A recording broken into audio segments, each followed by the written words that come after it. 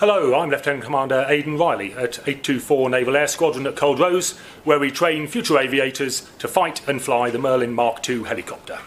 We're in the Merlin Mk2 training facility where we're about to introduce some new war games. These help our students better understand and develop their tactics, and we're about to introduce them just in time for Christmas.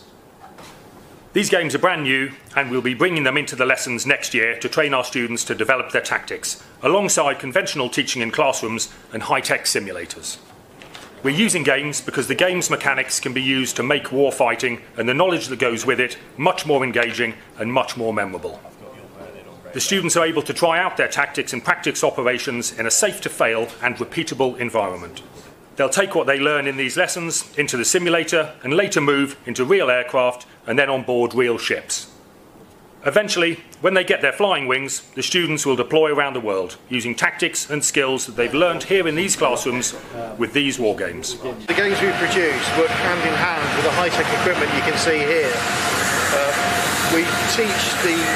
We use the board game scenarios to teach the tactics that these guys are going to use for real. We use a wide range of techniques for training. We've got part-class trainers, we do normal classroom work as well, presentations. But when you want to really engage someone, I hear, I forget, I see, I remember, I do, I understand. And it's the doing part of the games where people really understand not just their own role within anti-submarine warfare, but also what the opposition side has and how they work with operational commands.